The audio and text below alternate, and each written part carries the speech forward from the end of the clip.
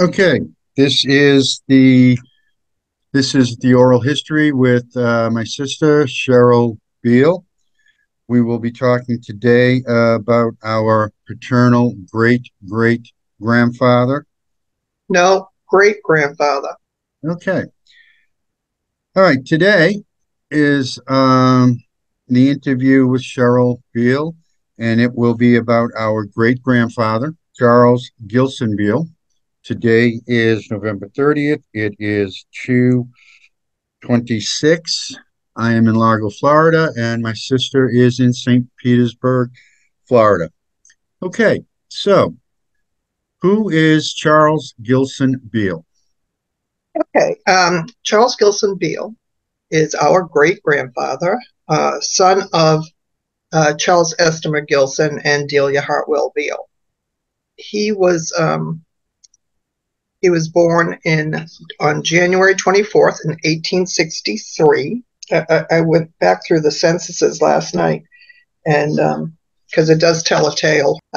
In 1880, the 1880 census, which is the first one I really catch him at, Mhm.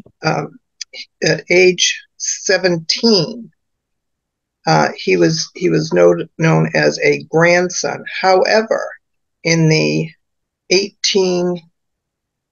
1870 census, he's listed with the other children. So in that census, he was sort of not the grandson, but the son. And Okay, at now, that point his name was Beal, Charles Gilson Beal. okay, now hang on a minute. The 18 what census was his name?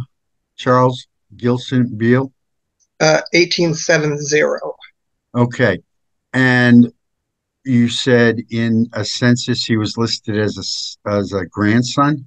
The next one in the 1880. Okay, Um, okay, great. Also, in the 1870 census, Susan Minnie was Mhm. living with the grandparents.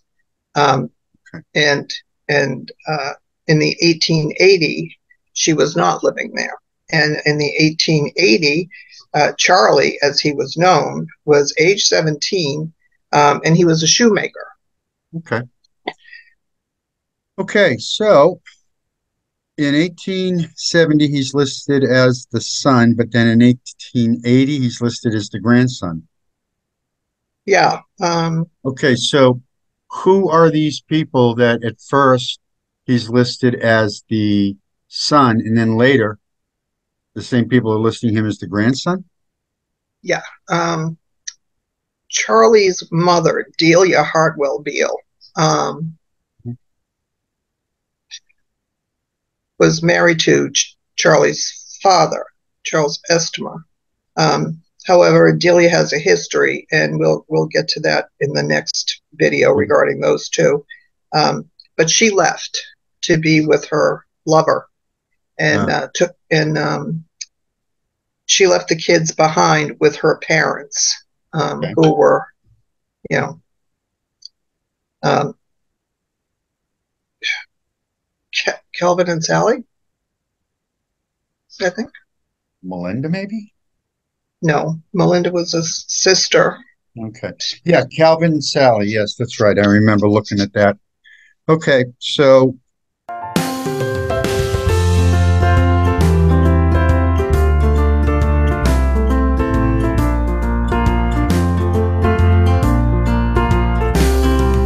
he's originally listed, he and his I'm sister, sorry, it was wrong. They were with Cyrus and Melinda. Calvin and Sally Cyrus, is the next generation up. okay, Cyrus and Melinda Beal, Right. were listed as the grandparents for Charlie Gilson Beal Correct. in Yeah. 1870. But then in 1880, he is listed as their grandson on the census. Yeah. Now, there Yeah. you said there was a sister, Minnie? The sister was known as Minnie. Yep, Her given name was Susan yep. Minnie. And she, in later years, uh, was claiming to be a descendant of uh, Charlie. Mhm. And there were there was an affidavit, and in the affidavit, many things were exposed, many things we didn't know about that have Yeah. since come to light. So that's a fascinating story, and again, we'll get into that at another time Yeah. because there's way too much to be going through on that one. All right. So, well, anyways, let's just keep this relatively simple. Charlie and Minnie were Yes, brother and half sister. correct. Okay, good. All right. So right now we're just working on Charlie, Gilson Uh-huh. Beal. Mhm. So he is listed in 1870 again as the grandchild. No, child. In 1870 as the child. I'm sorry. Yes. So that must be the time where his mother took off to be with another man. And it would have been before that because he was, I think, 7 in the Okay. 1870 census. Let me look and Okay. see. How old is it? Yeah, 7. Okay. And so somewhere between his birth and in 1863 Hmm. and 1870, Yeah. she took off. And Okay. I mean, it would appear that, he was Yeah. probably just a baby. And since he was Charles Estimer Gilson's son Yeah. and not Elijah Godfrey's son, who Hmm. that's Delia's love of her life, Yeah. she left him behind. Yeah. So, yeah, I do remember because in that deposition, he said there was a question of whether or not Delia and his father got divorced before she married the love of her life, Godfrey. right. And they asked him, "Did you attend a wedding?" And he said, "I was a little young, but yes, I attended a wedding." And then they said, "Well, who, was she your mother or your sister?" And at that time, we thought, meaning his sister Minnie, we thought she was our older sister. So that's the story right there, Right, that they didn't want to tell the kids. And right, then down the road, it comes out. So, right. anyways, Yeah. okay. So now that we've got that bowl of spaghetti kind of straightened out, Oh, that's a huge mess. I'm going to have to put a chart on this video. Yeah, it's a huge mess because when Delia, um, well, first of all, there was no divorce for Charles Estimer Gilson and Delia Hartwell Beal. Okay, you're spoiling the story in the next video. That's going to be a good one. So Well, let's not go down that road. it is. It took me months to Yeah, untangle that, and several communications with another cousin who has yeah, since disappeared off the face of the earth. So I'm glad I got him before he decided that he was just gonna yeah. run away from his wife. So it's just what a Oh, mess. jeez. Oh yeah. Okay. Anyways, let's get back on Charlie. Okay, so back to Charlie. So in 1880, Yeah, again, he's 17. He's yeah, working as a shoemaker, and Susan, who is 19, is not living there anymore. So she's gone elsewhere, whether she's living with her mother or she's off on her own or doing her own thing. I don't know. I can look that up and I'll figure that out. I'm yeah, sure I have the information someplace. Um, in 1883, he yeah, married Fannie Graham. yeah. Um,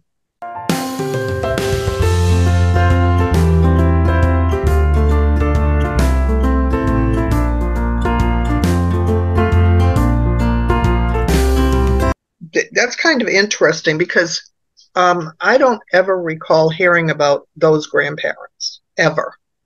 So, and it's not like they weren't alive. Yeah. Um, you know, I think I'm trying to remember. Where's Fanny?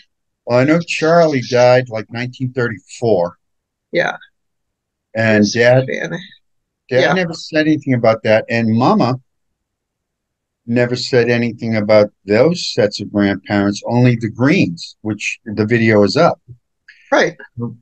Um, Yeah, Fanny died in 1946. yeah, So,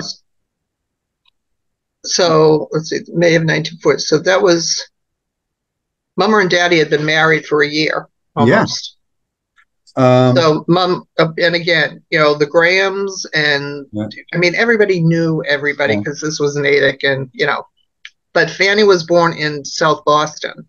Ah, And they lived in the area on P Street, which was like, it was known for the tenements of the Irish and the Scots okay. in Boston. So, Yeah. yeah, Well, I do remember, I remember Dad was downstairs working in the shop, woodworking and stuff. Or yeah, maybe I was out helping him with the car. And I asked him where he learned this stuff.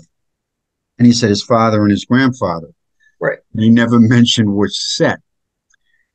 And if you think about it, you know, the Green, William or Willie Green lost a leg. I don't think he was going to be out there doing a lot of manual labor like woodworking or auto mechanics. Well, you never know. Yeah, That's a tough generation. They did what they had to do. I know, I know. And So this and these Beal boys, I'm yeah, telling you, I mean, they were forever hacking something off. I mean, well, every time I see it for the draft yeah, or the military, whatever it is, yeah, distinguishing characteristics. They're missing a finger or a yeah, thumb or a leg. It's like, yeah. what were they doing? They were either extremely careless or in a rush. I'm not quite sure, but they were just not. They were all 4F.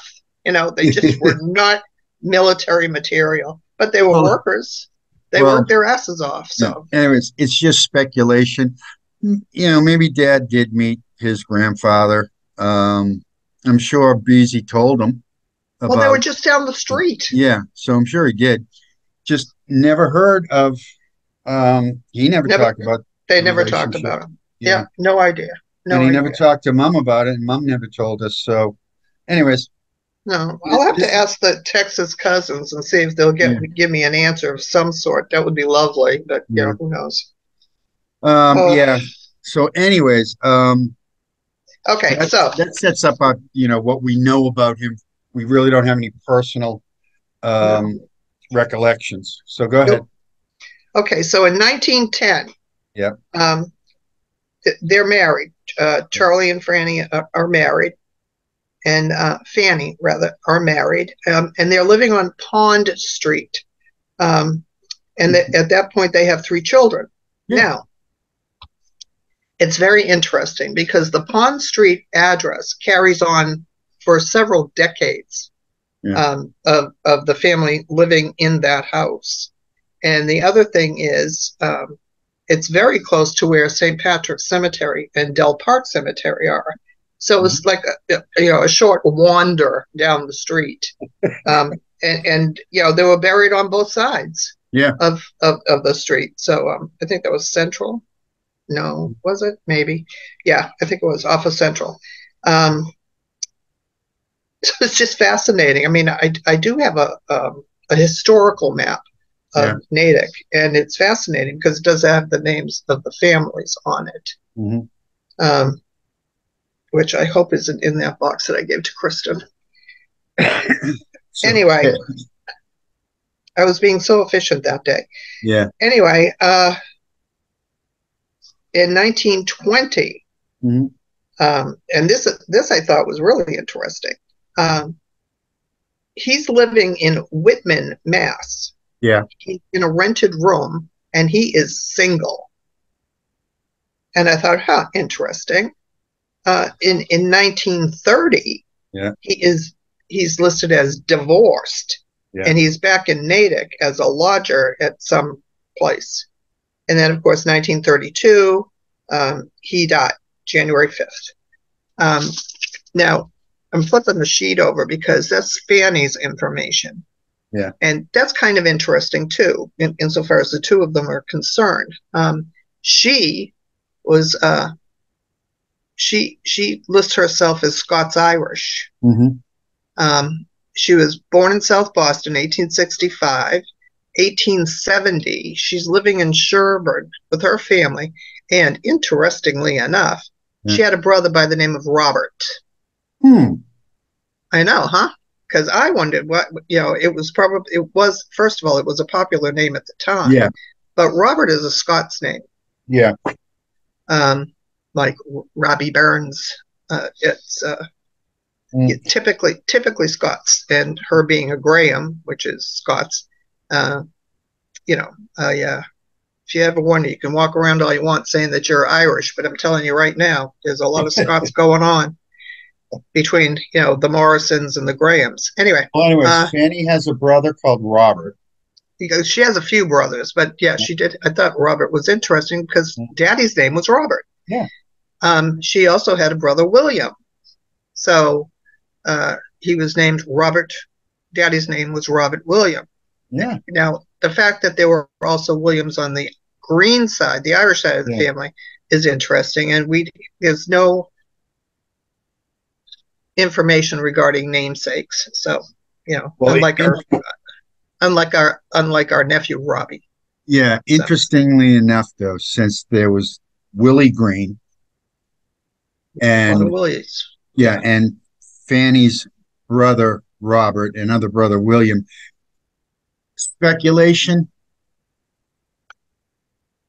Charlie said to Fanny, "I want to name my son." Yeah. No, because he named his son George and Alfred. Now, Fanny probably said, I Yeah, want to name him after my brother, because I yeah. think, and I've run across a couple of things regarding Fanny and her brother, He said to Robert. George. She said to George, name him after, because George was Daddy's father. He was George and Helen would be the ones that would have named Daddy Robert William. Follow me? Yeah. Yeah. So Yeah. maybe she did. And George probably just said, I'm naming him Robert. Yeah, it could be. Yeah. Well, I mean, he had a right. Yes, he did. So, okay. All right. So in 1880, Fanny's 15 years old, and she's Yeah. a servant. So Yeah. she's like, she may have still been living in her family's house because she was only 15, or she Yeah. could have been living in the home of the people that she was a servant for. Yeah.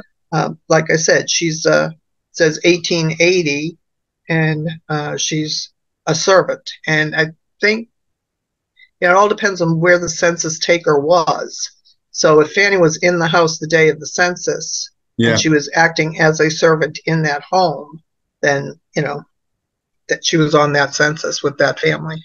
I'm surprised she didn't list it as a domestic, because that's what they were called. No. Nope. You have to go by what the census says. Yes, no, I know. And the census only has certain categories. Okay. Yeah. Which you can look up because every census was different. That book that I showed you the other day, the family tree thing, it's got all the questions and everything else on it. It's a fascinating book. Anyway, 1910, she's married. I'm sorry, 1900, she's married to Charlie. And how old was she then, and how old was he? How old was she? 17. Okay.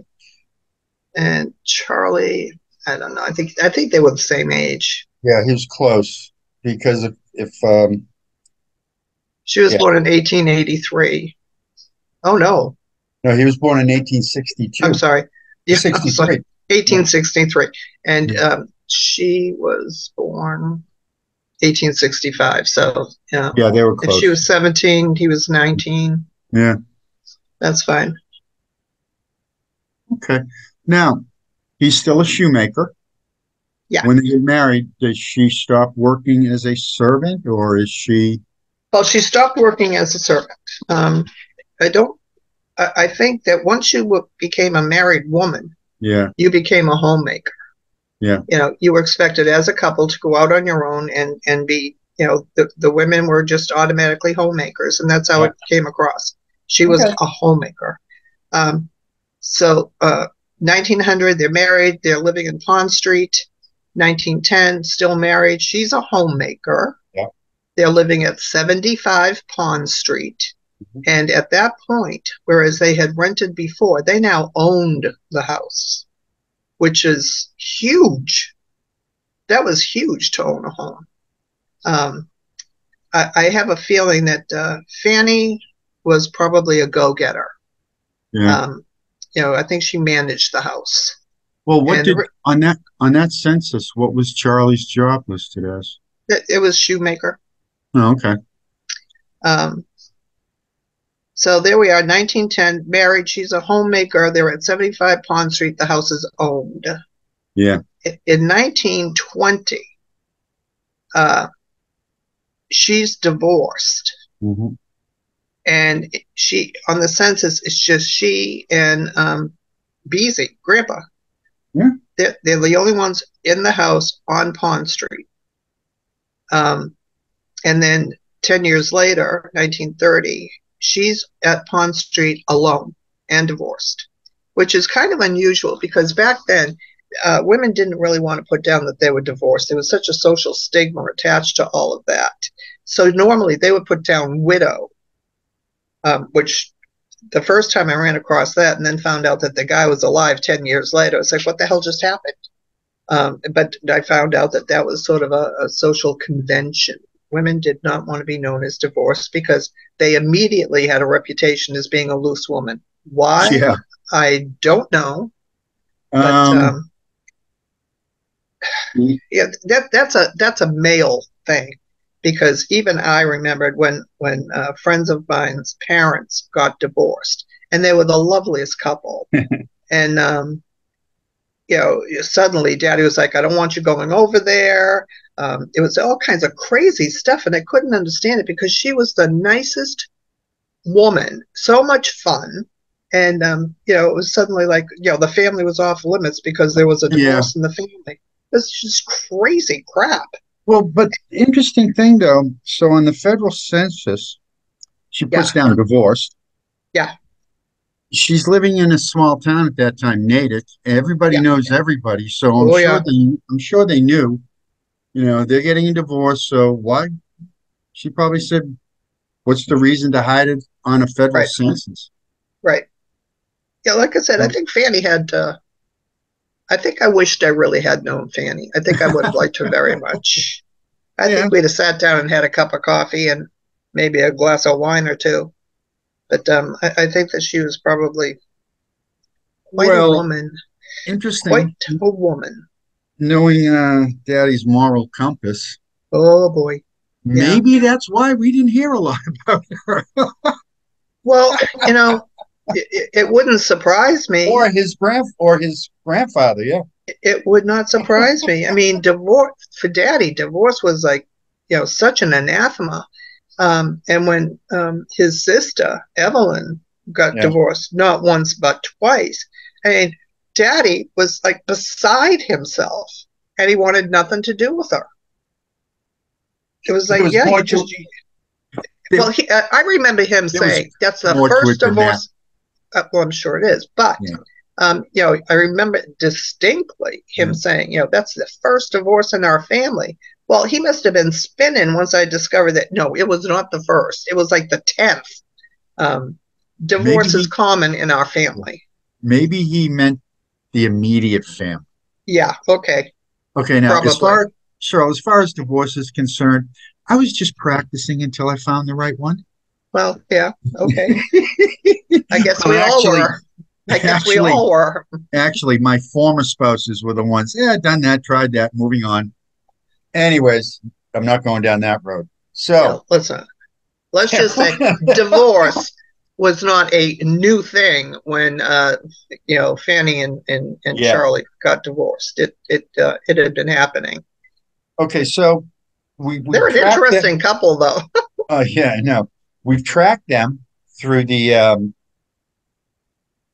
ages up until they get divorced, and they're middle aged by that time. So, how Yeah, many kids did they have? three. Three. Okay. They had three. One of which was Grandpa. Yeah, Grandpa. Grandpa. Okay, and that Um, was George George. Beal. Yes. Let What me was his middle name? Albert. Albert. Okay, and he had a brother. Yeah, hold on. Let me scroll it up here. He had two brothers and a sister. Oh, really? Yeah. Oh, sorry to Florence hear was. No, no. See, I told you if you bring up the ancestry tree, you would see all of this. Uh, his sister was the eldest, Florence Hartwell Beal. tragic life. Then a brother, Alfred Hamilton Beal, and he was he did all right for himself. He went out to California, which really threw me off because I was missing him for a while, and then digging through the censuses, I found him out in California, and then he ended up coming back to Natick to be with his mother Fannie. 1940, the census shows him there as head of house, and it's just he and Fannie. Fannie, I think, was 74 at the time, and then Fannie died in 1946. Did it list Alfred's occupation? It may have. I didn't write that down. Okay. So, and the other brother was? We have Florence. No, it was just Florence and Alfred and George. Those are the three kids. So yeah. You had mentioned. So that's a brother and a sister. Yeah. So it must have been high. It's okay. You mentioned Florence, and it's tragic. Yeah.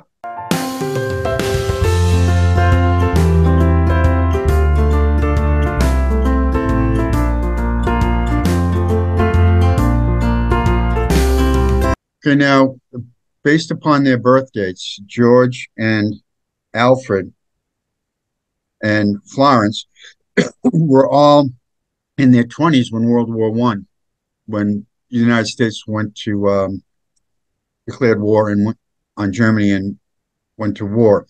Yeah, wait a minute. You understand something. And again, if you brought this up, you'd see that there is such an age difference of almost 10 years between Florence and the two boys. Yeah, but still, anyone in their 30s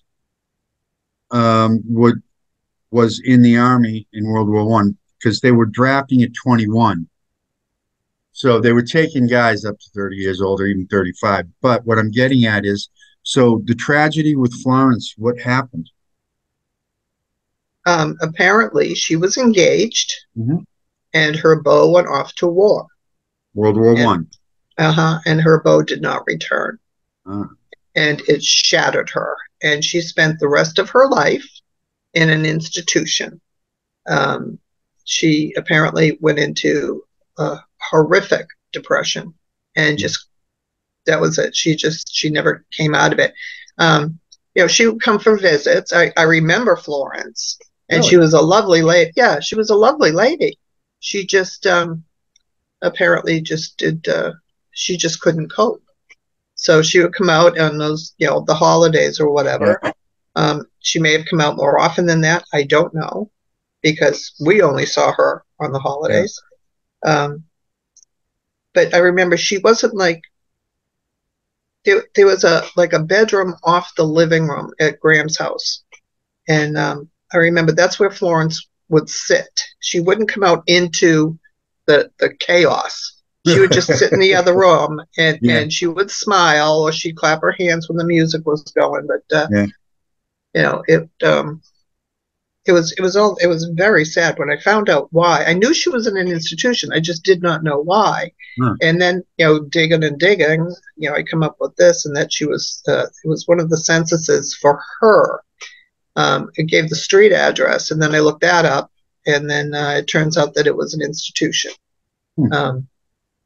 It wasn't like one of those horrible places. It was more like a sanitarium. Where it was just a quiet place for her, and she was probably medicated, and kept there so that she didn't do harm to herself or others. So you did see her, right? You did meet her. Yeah, but that was it. It was just like, oh, that lady over there. That's that's Aunt Florence. So hey, how you doing? But again, this was me under the age of 8 or. Okay, so you actually met Florence at a young age? Yeah. Again, it would have been on one of the holidays that we went out to see, the family out in Natick. And like I said, she'd be sitting in this bedroom just off the living room. and she didn't come out and join in the chaos. She just, she was nice. She was a nice old lady, and she was old. Yeah.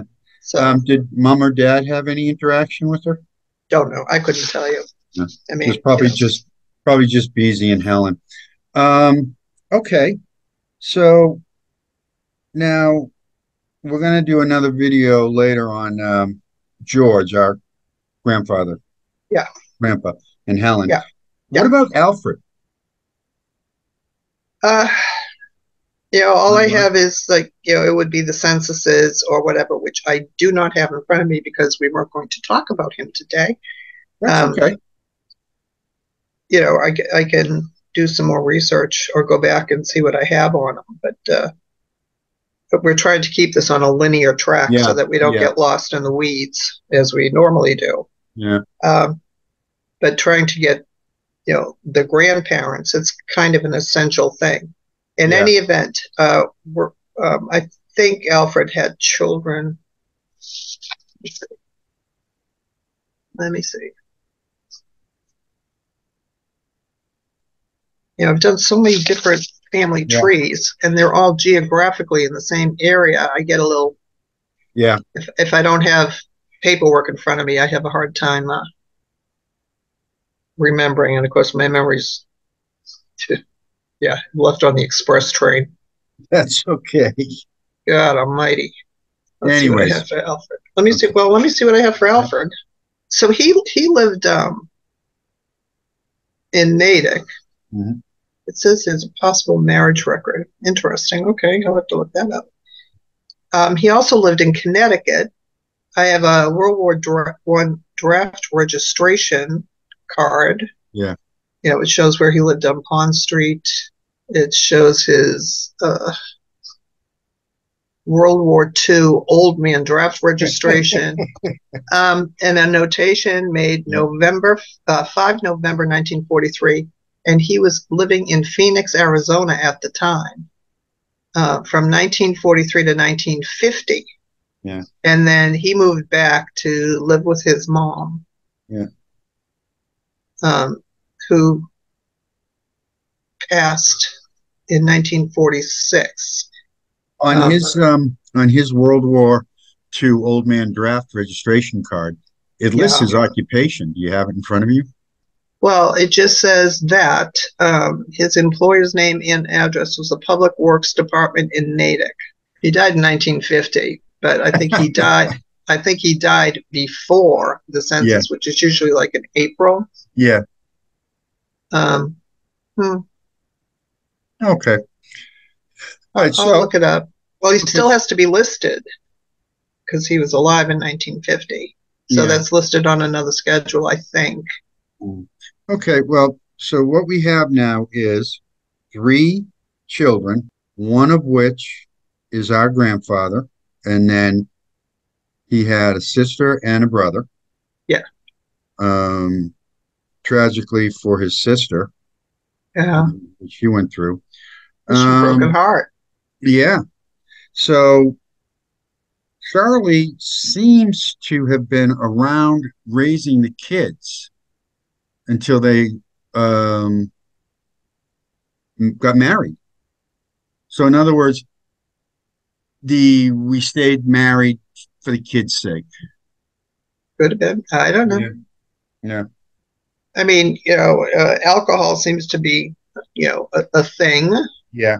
Now the interesting thing is in that deposition we were talking about earlier, Yeah. about their Charlie's father, Charles Estimer Gilson. It was all Yeah. about pension. Well, when Yeah. Charlie gave a deposition, he stated that he'd lived in Natick all of his life except for a short period during the war when he was in Cape Cod. Right. And that's just fascinating. I'm just wondering what was he doing down in Cape Cod during the war? Shipbuilding, something. So what else do we need to cover on Charlie Gilson Beal and his wife and their children? Um, No, let's actually, see. just him and his wife, because we'll be doing the video on George, their son, who was our Yeah. grandfather. Right. So, And we can pull the siblings in on that. Yeah. Uh, I think that's pretty much it. I mean, Well, now this is the interesting thing in our family tree. It forks, but it forks wildly because it does indeed. Charlie's parents, which we'll get into maybe two more videos down the road, caused this thing to corkscrew all over the place. Oh, Lord. This is probably the best place to end this, and then we'll continue on with Delia. Well, just let's make a point here. Yeah. Because we are talking about Charles Gilson Beal. Yes. His father was Charles Estimer Gilson. Yes. So by all rights, yeah. we should be Gilsons, yes. not Beals. Yes, I understand that. So, well, you understand that. I understand that. But the folks who are watching this, just had a revelation. We're not Beals. We're Gilsons. Well, we are Beals because his mama was a Beal. Bloodline, yeah. Yeah, we're actually Gilsons, and I've had the good fortune of being in contact with Gilson cousins. Yeah. And actually, I just got an email from Sean the other day, and it's been quite a revelation for Sean's family and for our family as to the who, what, where, when, why, and how. And oh my God! Okay. So yeah, we'll be getting into that. Yeah. I don't know if it's going to be the following video because we have to redo the video on our grandparents, Helen and George Beal. But anyways, so we'll end it here. Okay. Sure. And we'll pick it up next video, hopefully within a couple of days. It takes me a while to edit and post them. Well, I'm not going anywhere, so. Okay. that I know of. That's good to know. I know of.